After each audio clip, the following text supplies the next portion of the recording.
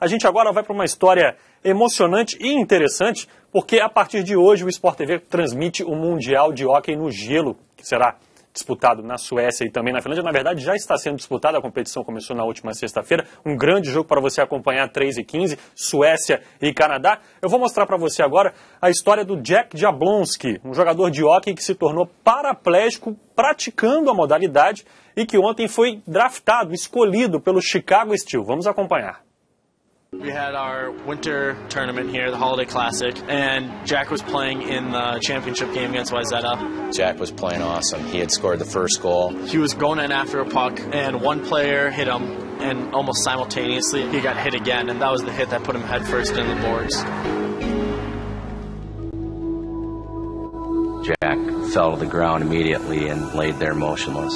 You kind of count to 5, and you count to 5 and say, okay, Jack, get up. I leaned down over Jack and he said, Mom, I can't move. You're living in a nightmare primarily. You know, it's your own son. You can't really do anything about it. Well, you know, long story short, here we are.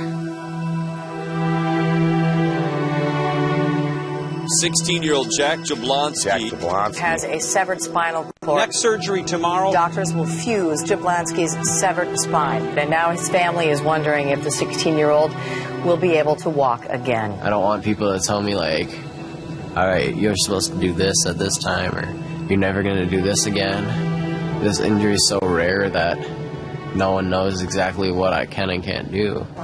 Over the last few weeks that he's been here, we have noted some slight improvements.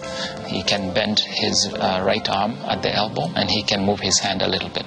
He's already been sitting up, which is really amazing. He is such a fighter that if anyone's going to make the most out of this, it's going to be him. I can care less if I can walk, as long as I can skate again. And I will. I don't care how far down the road it is, but I will skate, and that is my goal. Acima de tudo, uma história de amor incondicional ao esporte, né, Fábio Seixas? História tocante, né? Arrepiante, né? Bonito. Bem legal.